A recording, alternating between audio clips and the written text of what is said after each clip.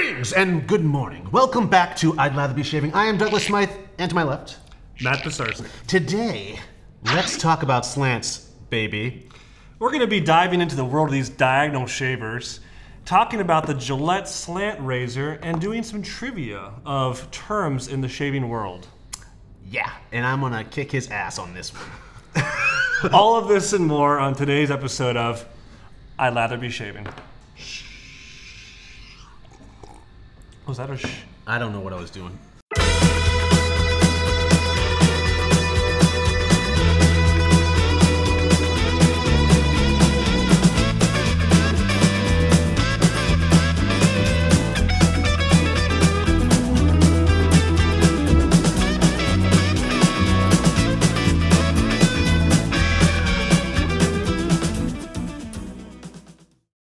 So in 1905, Gillette Safety Razor Company came out with their full production of the traditional double-edged safety razor. But just 10 years later, in 1915, Thomas Wilde, English-born patriot, filed a patent in the USA for this crazy kind of diagonal slanted safety razor guard that he came up with. And the idea behind it was that you could actually get a more efficient shave, almost kind of like a two strokes in one, by just kind of curving and placing the blade on this diagonal. And it was like a guillotine. Yeah, like a guillotine, and that's actually like guillotine cutters or guillotine cliche. But it proved itself immediately to be very popular, and you really see the Germans kind of running with this. You see, of course, companies like Merkur, which this is what this is.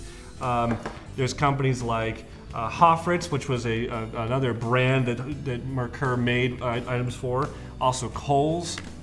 Today you still have the classic, Merkur slant razor, but there's other guys out there. I think actually Douglas here has come out with a slanted razor here on a Bakelite. Yep, open comb slant. There is companies like Icon, who's made a stainless steel slant above the tie, even Rockwell.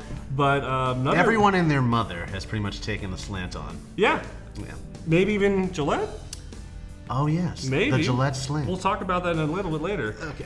But going to this guy, the Neogam, this was a really kind of transitional one. Yeah. What do you know about these? Well, a little bit. This one actually, this is pretty much a great way to understand the slant. I mean, look at that. This is literally on a slant. Yeah. And it's not your curved slant like this, but it's the same principle. And this is a great one to learn on because it forces you to keep it straight as you're shaving with it. I have this chin strap thing going on, so it's perfect for me. It's already cutting at that angle, but a lot of people will adjust when they're using it, and they just miss out on the slant effect. But the slant is, again, it comes out of Germany. Germans are known for being really efficient with their designs. This is like economy of motion. This is the way you want to cut something, is at an angle. So with this exaggerated pose, you get that. And again, this is the Neogam, by the way, by Neolux. This was patented in, I believe, 1937 by Hermann Zeiss. About 8 models were released then. This is one. It's got the fluted handle. Yeah, this is one with the fluted handle. There's some with metal handles.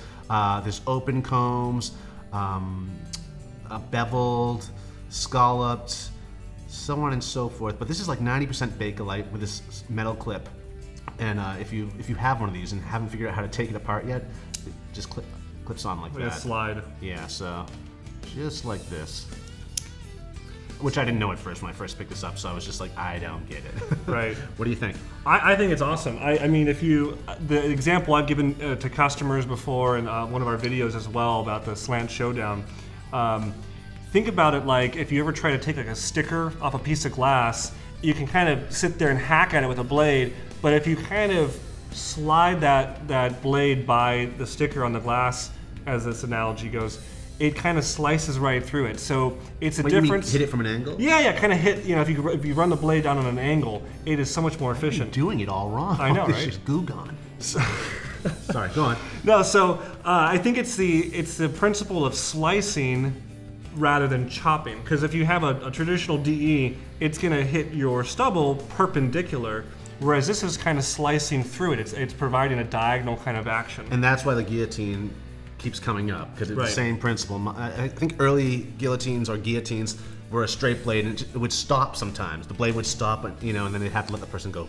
But you get a more efficient cut from an angle, Yeah. like a scythe. Yeah. So another popular part of this is kind of a misused term that somebody started that was called the Gillette slide. Have you heard this term? I have. I heard that a few years back, and I believe that came to us from Mr. Mantic59 himself. Yeah, Mark. So he did a video years ago on kind of this motion of kind of a sliding diagonal motion using a traditional straight guard razor, and he called it the Gillette slide. And a lot of people have thought that maybe Gillette had, termed this or coined this term, but in fact they didn't. They did refer as far back as 1907 or so to a diagonal stroke. You'll see that in some of the early kind of shave yourself instruction manuals that would accompany their safety razors. It would show arrows pointing to a diagonal stroke to do, and I think they even knew back then that this was a more efficient way of mowing down that grain. And that may have inspired, what was his name? Thomas Wilde? Thomas Wilde, yeah, 1915. Maybe the Germans were paying attention, and they incorporated that all in one geometry. Yeah. Yeah, well, slants are super cool. If you haven't already done so, you can pick up a modern-made slant razor for as inexpensive in the $25 to $45 range. 20. Yeah. You can pick up cool vintage ones at antique stores or thrift stores. But either way, if you haven't already done so, give a slant razor a try. I always tell people they're great for sensitive skin because you get the efficiency of 2 strokes in one. Yeah. And they should be a part of everyone's shave den. I agree, and I would say start off, if you're new to slants, with like a middle-of-the-road blade, like Astra, or whatever you rate a middle-of-the-road blade to be. Don't go super sharp. Don't go Bolzano or Feather from the get-go. No. Work your way up. Yes, yes. Because you're going to be surprised at how much more efficient they are. It's truly amazing. I actually prefer lighter ones to heavier ones, too, and that's why there's a lot of classic Bakelite slants out there, folks, with crazy designs. Walbush comes to mind, which is a humpback is what they made. A very cool, in fact, this one was inspired by that, but if you look at this razor, it's almost got a pyramid on top, and that angle right there is the angle you want. So if you're new to shaving, Walbush, again, made this classic Bakelite. Look into that. They're not that difficult to find. The price is up there, but totally worth it. Great shaver, and again, something about the lightness makes it work for me. How do you feel about that? Light versus heavy when it comes to slants? I've used this guy, and I've used other Bakelites. I think they're really nice and they're great for travel. I have always liked the more of the heft. Like in fact, yeah, this Hoffert's right here is in my display case at Razor Emporium. We brought it up for the video today, but this was actually my personal razor for years when I first got into shaving. I love the heft, but that's just me. I've always, yeah, of course. It does have some heft. There you go. Heavy. Well, cool. I'm glad we did this, Matt. Me too, Doug. Shall we get on with the game? Dun-dun-dun. Speaking of Mantic, for today's challenge, we're going to be taking a reference from one of his articles he wrote about terminology in the shaving world, and we're going to be playing a trivia game to see who can figure out some of these acronyms. Did you see that? Alphabet Soup, was it called? Yeah. No, I don't think so. Well, we're going to dive into some of these acronyms of today's challenge to see who can decipher some of these common 3 or 4 abbreviated lettered words. Are you up for it? I am so up. I'm ready to go here. The only problem I have is I don't have spell check installed. Well, too bad. Shit. So here we go. Let's do it. First word. Acronym, I mean. S-A-D. Okay, S-A-D. I'm feeling kind of sad.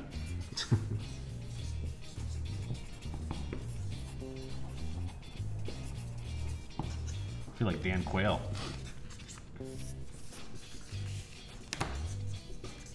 Reveal.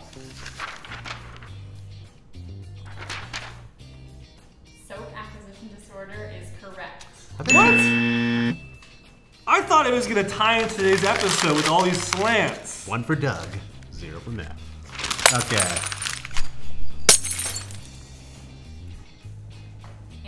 WF. Can I use slang to describe that? Is that okay? You're looking over here. I am not looking over there.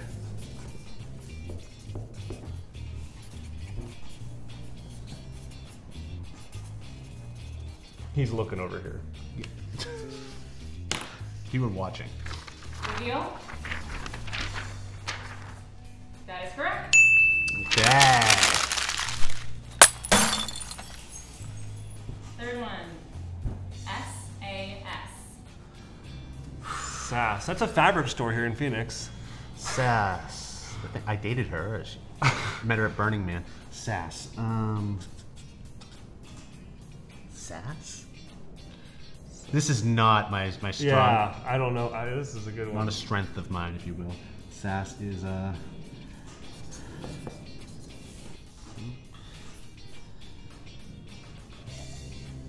3, 2, 1.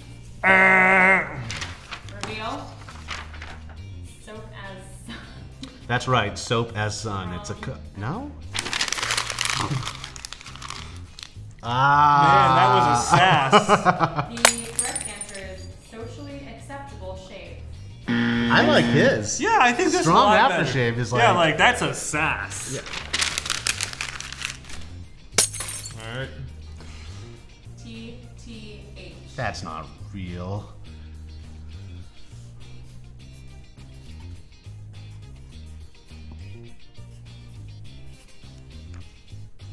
Oh man, I don't know.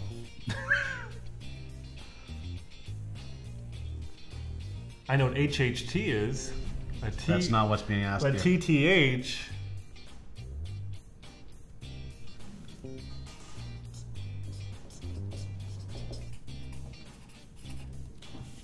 Reveal.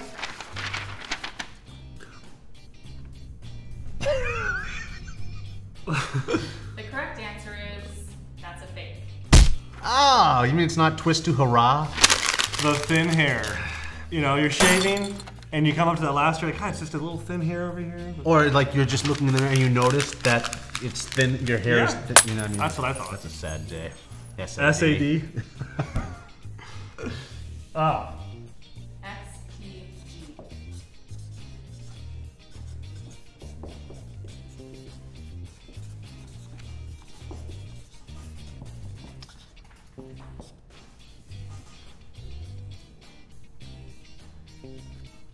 Are you really hiding it like that? Like, I am. I don't trust you at all. Reveal. You are correct. yes! See that one? Interestingly, there's no X, you know. Well, it is. It's there, but it's silent. Okay, what else you got? DFS. I don't. Oh, come on. DFS. Are I'm you hiding serious? mine. This is like super easy. What? Yeah. DFS. Oh. It's a hip hop group from the 80s.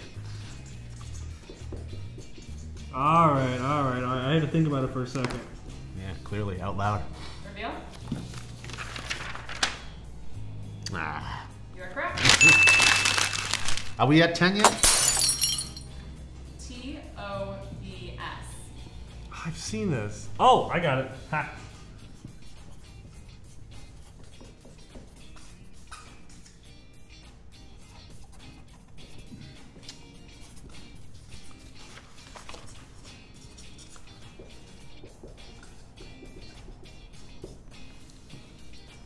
Reveal. That is correct.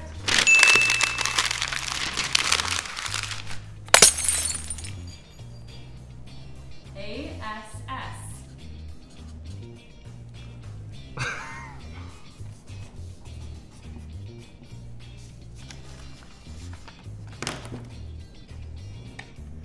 ASS. Do you have it? I do. Is it a real one? It's a real one. I'm serious.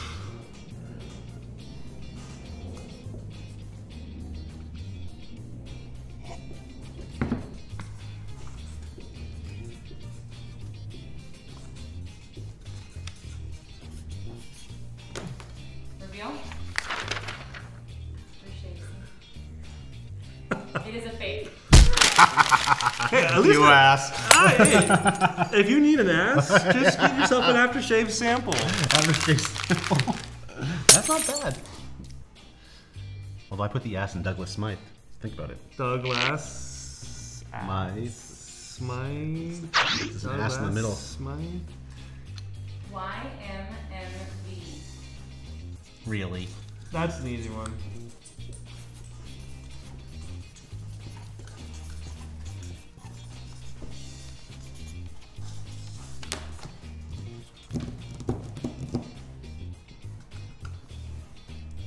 Reveal.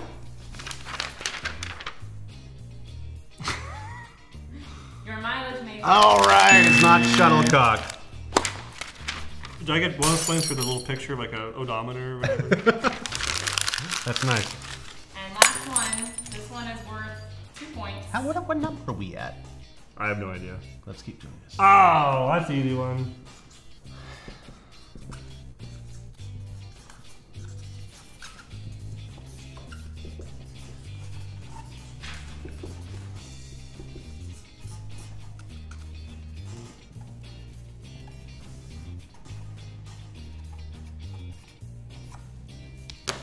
Reveal. That is correct. Yes! High five! And who won? Clearly I won. So the score is 7-7. no. 7-7. So there was a tie. No, there wasn't a tie. Yeah. I clearly was joking. And You didn't write down your mileage may vary. You wrote down shuttlecock. Boing. when certain circles, shuttlecock means your mileage may vary I've never heard of that unless it's Yiddish. because you have no friends, and it is Yiddish. Shmegegi. That was Spanish and Yiddish. That was Spiddish. Regardless, Douglas I was won. making up terms again, so clearly it was a tie. But you know, we'll give this one to Doug, I guess. Yes. Sore loser. Let's not like feel issue great. like a recount or anything over here. No. Contested election. Well, this has been another killer episode of I'd Lather Be Shaving, Matt. I feel really good about this. You should. Please like, comment, and subscribe below, and let us know if you have any suggestions, questions, or comments about future episodes. Or new abbreviations. I'm all about new holidays, new parades. Made up, new fake acronyms. abbreviations. Real abbreviations. Fake. Not fake, real. Dream acronyms, if you will. Leave them in the comment section below. And until next time, good morning and goodbye. I'd lather be shaving. Salud.